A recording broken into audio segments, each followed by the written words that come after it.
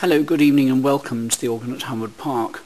I've been experimenting for some years on different sounds because I didn't originally like the sound of this diapason, although this is much nicer than it used to be.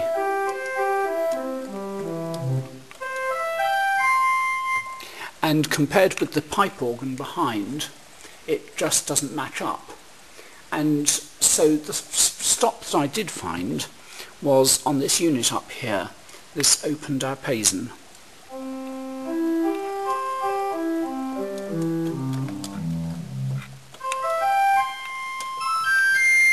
And I think that's a nice sound. Now, I've been involved recently in discussions, indeed arguments, on organ forums as to the effect of loudspeakers on electronic organs. And what are really, really bad are two-way loudspeakers because they have to make compromises. And so I'm going to demonstrate the way in which compromises and speakers can actually make an enormous difference to how a stop sounds.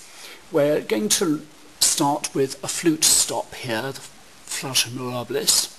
And here we've got a spectrum analyzer. And you can see when I... There we have middle C at 250, and the microphone sensitivity is slightly down, so there's 250, there's 500, that's 1000.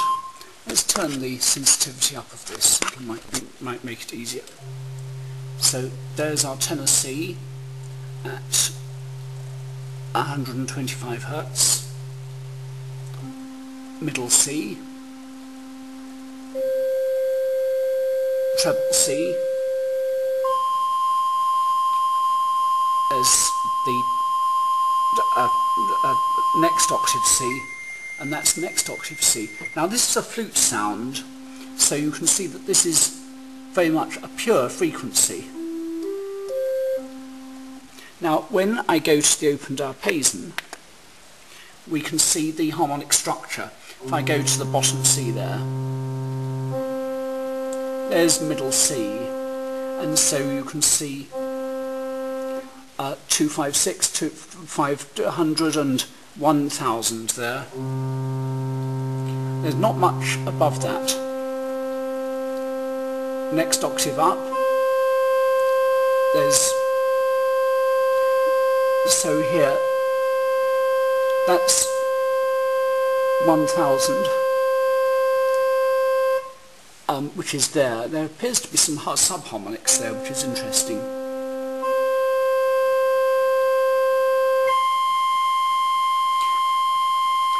So here we're looking at the peaks of 500, 1000 and 2000.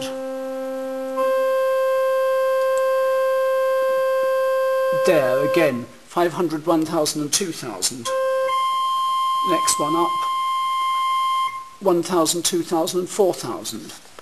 Now many two-way speakers have a change between units at around between 1000 and 2000.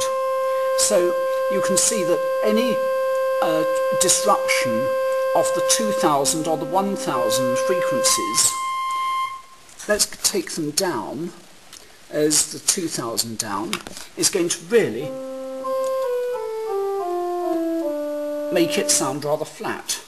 Let's put a... Right. So we're going to experiment here, moving 2000. That makes it sound horny, but that gives it character. Take it out, and it sounds plastic. Similarly, 1000. Take it out, and it sounds plastic, it sounds fluty. And so this is the way in which speakers have an enormous effect. Let's go and take the octave up. So here, let's take, there's 2000. Let's take it out, because that's what a speaker will do, confusing the sounds.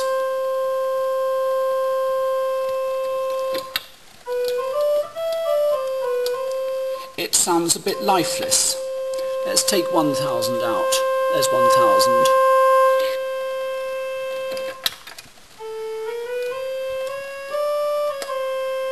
Well, it sounds like a feeble clarinet.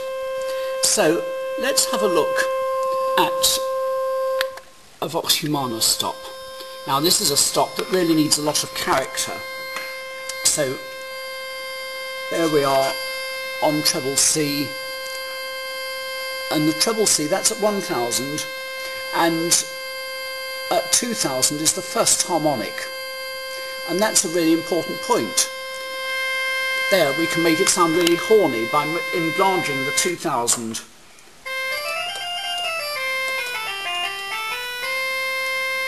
Let's now take that out.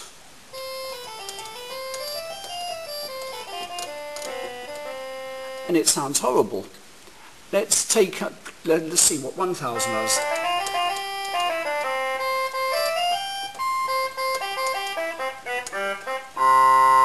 So 1000 gives it quite a lot of character. Take it out.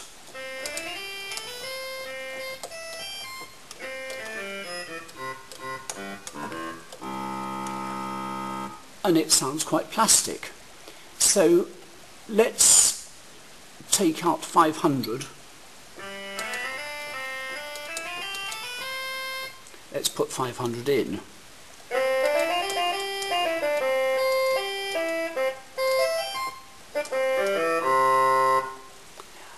And so when we come down the bottom, we can actually use exaggerations in speakers. I'm here exaggerating 1000.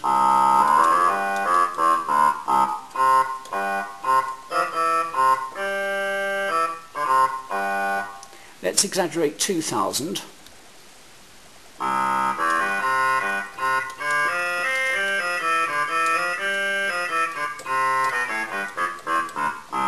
And that sounds rather interesting. Without that, it becomes lifeless. And nothing like the Vox Humana. Let's just enlarge 2000 there.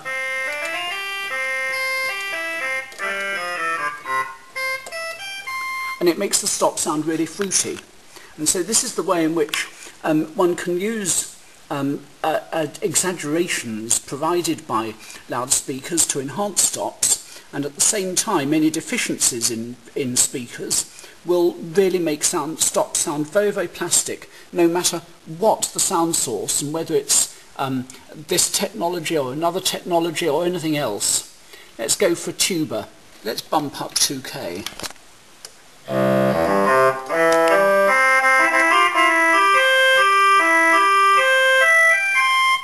It sounds a little bit more horny. Now,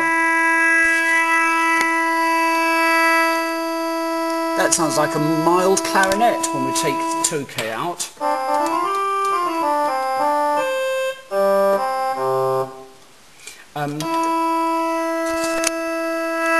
Put it in, and it sounds interesting.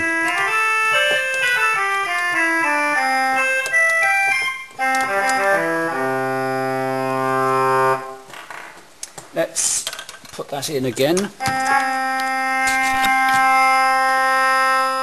Let's bump up 1K. Well, that does an interesting thing.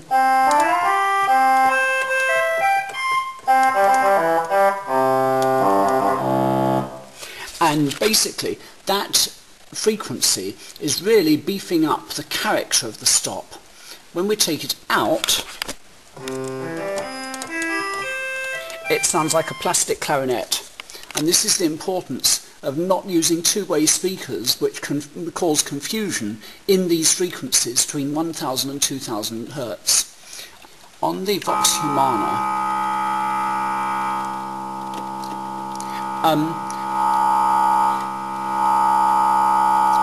you're in that region of 1000 actually enhancing the septième, the out of tune harmonic. In actual, bo, bo.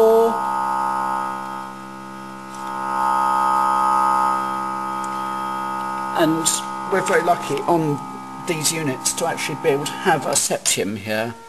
There's the septium. To add to things, so one can put in a quintadina stop and a tierce and a larigo, and the septem will make it sound more reedy.